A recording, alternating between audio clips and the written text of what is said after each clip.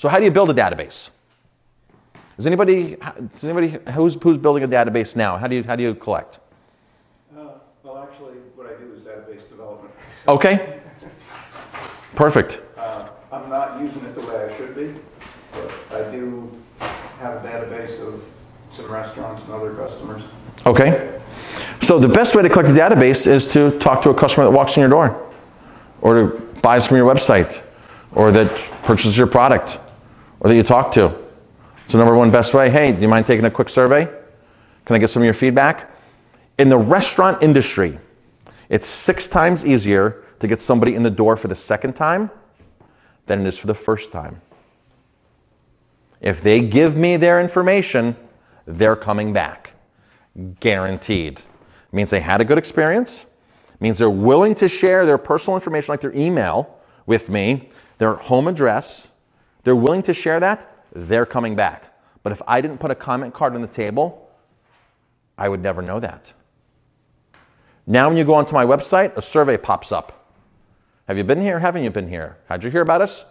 2, 3, 4 simple questions. What do you like to eat? What do you like to drink? I don't drink. There's an option for that.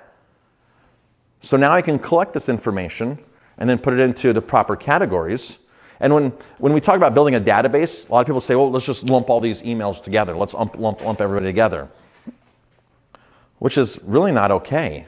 People are bombarded with information left and right. If you're sending information to people about your business that they don't want to hear, they're going to turn you off. For me, we have a great bar, we have great wine, we have great beer. But if you don't drink alcohol and you're coming to my restaurant because you want a steak or a burger or a vegetarian dish, and I'm sending emails out on my bar, it's going to turn you off.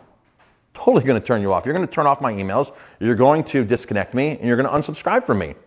But here was a customer that came in and had a good time, and I'm pushing something that they don't want.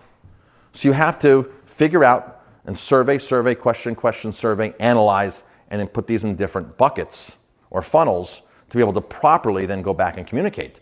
So I have a bucket, I have a lead where I know if they haven't been into my restaurant yet, because they went to my website, they filled out a little quick survey, they haven't been in yet. So now I can send them a welcome offer to come in for the first time, as opposed to a bounce back offer, which means they've been in and they're getting another offer to come back in for the second time.